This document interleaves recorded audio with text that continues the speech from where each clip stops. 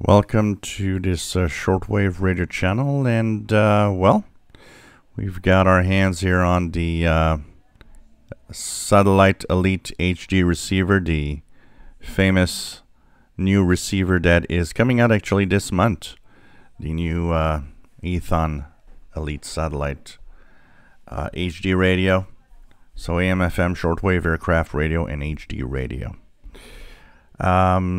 I thought I'd make a video of observations on its features that are noted in this manual. So, of course, there's all the manual, the display, which is a dot matrix display. And what we're going to look at here particularly are the major features of the Elite Satellite HD.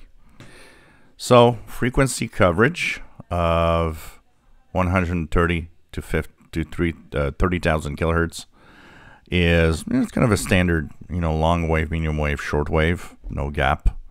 So that's nice. Medium wave broadcast and long wave. Then there's the FM broadcast. You can select from 76 to 90 or 87 to 108. Reception, of course, AM, FM stereo, single sideband, and separate upper lower sideband in CW mode. So this is note to note. This is not something we see very often, actually. What I'm going to do here, I'm going to use the highlight feature here. I'm going to highlight in green some of the things that we want to highlight. So CW is one of them that we want to highlight here. So CW, that we don't see much on portable radios. It's usually either single sideband with, of course, a BFO, or it's upper lower sideband, and that's it. So this is one thing we don't see much. 5.7 inch square display. So that's 5.7 by 5.7, which is a pretty big display. 240 by 320 pixel dot matrix. Modes, functions, and so on. Kind of nice. So that's a nice display. Programmable memories, well, 500 user programmable, but that, most portables have hundreds and some have thousands. So it's not something that I look at much. It's a digital phase lock loop PLL synthesized tuning with direct digital synthesis, DDS. That is interesting. Drift-free frequency stability and finest tuning resolution. That, just out of just my personal comment, better be accurate, because in here we don't see anywhere in the manual of any way of calibrating the frequency.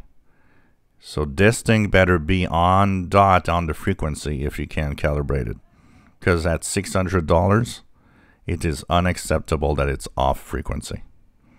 So hopefully this is going to be perfect from the start when you get it from the manufacturer, from the store. Dual conversion superhet. Okay, that's interesting. If we look at Texan Texan H501X, which is half price, it's a triple conversion. Excellent sensitivity that we're going to see. Today's radios are pretty much maxed out. So in terms of sensitivity, I don't think this radio gets anything that, a good Texan or a good portable doesn't receive. So that I don't take into account much into, the wording of excellent sensitivity. One thing that might help here, they do mention, as many portables do not talk about this, dynamic range. High dynamic range. Now that's interesting because that could make a difference. The dynamic range is the capability of your radio of coping with receiving a small or very weak signal right next to a very strong one. Typically what happens usually when there's a very strong signal, the circuits in a radio are kind of stressed out, if you want. And it can desensitize or create some higher noise level, which makes weak signals close to the strong signal difficult to get. Now this, if it is better, could give it an edge, say, over the Texan receivers if it's a better dynamic range. Selectable bandwidths 1.82, 2.5, 3, 4, 6. They don't really say if they're on every mode. They just say that they're there. And we don't really know how good they are because there's different quality of filters. So we'll see how that performs. But, you know, typical. I mean, nice to have this choice. I know that some will be probably unhappy to not have maybe a 9 kilohertz on AM for better, say, medium wave reception for higher, you know, frequency response. Single sideband synchronous AM detector with selectable upper-lower sideband. So we'll see how this works well.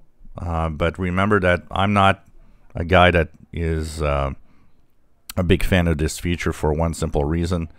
You can achieve the same thing exactly by simply tuning upper or lower sideband on an AM signal. It does the same thing. It's just that the synchronous AM detector will lock on automatically. It makes it easier. So we'll see if this one locks on and works great. Another feature which you don't see on pretty much any of the portables, that is the IF passband tuning. This is an interesting because the passband tuning, what it does is that it lets you shift the intermediate frequency, which will shift away to some extent signals that might be interfering with what you're trying to hear. And I've used that on high-end radios, like the Kenwood R5000 has that. And definitely it sometimes is a very useful feature for DXing in a very crowded environment. So that is a function we don't see on portable radios in general. So it does give us a few little things here, a few hints of maybe why it's more expensive of some of these features. Variable rate tuning knob and keypad and so on. Direct shortwave band entry. This, depending on how they actually have chosen the AGC, on-off. So that could be also something we don't see on a lot of, you know, I've been ranting a little on the AGC being kind of a little harsh on the Texan receivers. Well, this could be something that makes single sideband softer to the ears. Now, it says on-off. I would have rather have a choice of fast or slow, because it depends on the slope and what does off mean. It's completely off and or it's completely on. That's wording is not clear because there are speeds to the automatic gain control. So depending on how they selected it, it could be a good thing. 3-color backlight, so that's interesting. 3 colors in the backlight. Interesting dual programmable clocks, and they can actually set automatically with WWV or RDS. RDS, that's already on many radios, but that's interesting. The clock can actually synchronize with WWV. That's an interesting one, I gotta say. Dual event programmable timers. Okay. Superior audio quality via bridge type audio amplifier. That kind of resembles the high quality audio amplifier in the Texan H501X, for example. Separate continuous bass and treble controls. Stereo line level output for recording and routing the output to another device. Calibrated LCD signal strength meter. Now, what does that mean? That means they calibrated that S9 to be a S9. So they calibrated this to apparently be good. Now, I've said many times that in a lot of the Texan radios, and most portables that I've seen anyways, the signal strength indicators are just way off and not that useful. If they are truly calibrated and very well calibrated, That could be interesting. It will indicate the signal at a better precision if we want. Built-in antenna, telescopic for long wave, short wave, and AM and FM broadcast band. This is interesting. They say telescopic for long wave, short wave, AM, and FM.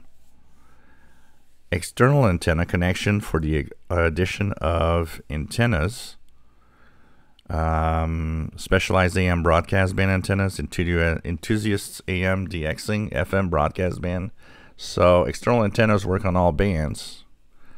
It is interesting to note that we have here no mention of a internal ferrite of any kind. That is interesting when you think about it. All radios have an internal ferrite. This one uses telescopic for long wave and AM, which is interesting, unusual. We'll see how well that works. And power, D cells. So this is a big radio because it can actually get 4 D cell batteries. And there's an included AC adapter. So these are kind of the highlights. And we're going to see what that brings over time from this manual. How well this radio performs. That's going to be something to see in the tests of operating it compared to other radios. That's for sure. So hope you enjoyed this quick look at the kind of features of the new Eton Elite Satellite HD radio, and it's coming out this month, so some of you will have it soon from what I see. If you enjoy my videos, please subscribe, give us thumbs up. Thank you for watching our videos.